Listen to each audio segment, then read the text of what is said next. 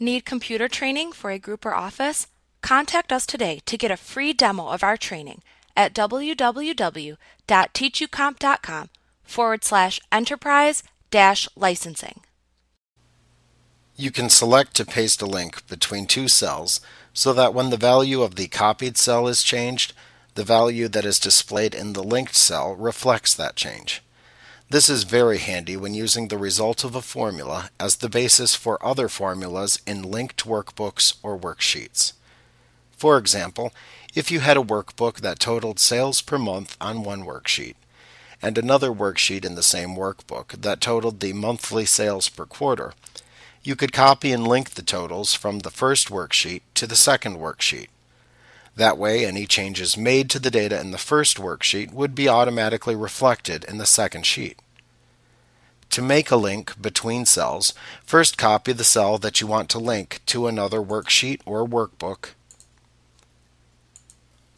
and then select the destination cell to link. Then click the Paste Buttons drop-down menu within the Clipboard button group on the Home tab of the ribbon to display the drop-down menu of choices. Select the Paste Link command to paste the link back to the original cell that you copied. Note that if you are using the Paste Special dialog box, you can also click the Paste Link button that appears in the lower left corner of this dialog box to paste a link to the original cell that you copied. Now, if you examine the contents of the linked cell, you'll see that it's actually a formula. The formula simply states that this cell's value is to be equal to the value displayed in the copied cell. The cell address shown is the address of the cell that was copied. If you use this feature to paste links between data in separate workbooks, you should exercise care not to rename or move those workbooks. Doing so will break any links in the formula references created by the Paste Link button, forcing you to delete the links and recreate them again, or edit the formula references within each linked cell. As long as you do not move or rename the workbooks, you should be able to change the value in the cell which you copied in one workbook and save your changes.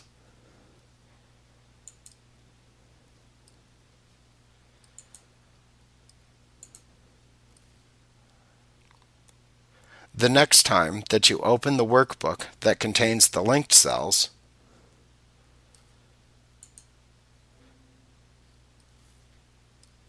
you may see a small message appear on screen telling you the workbook contains links to data in other workbooks which has changed.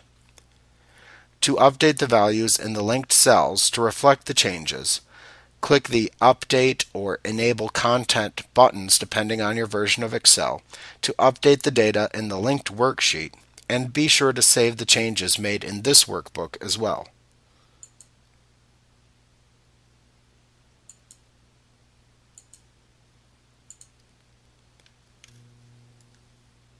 Like what you see? Get a free demo of our training for groups of 5 or more at www.teachucomp.com/enterprise-licensing.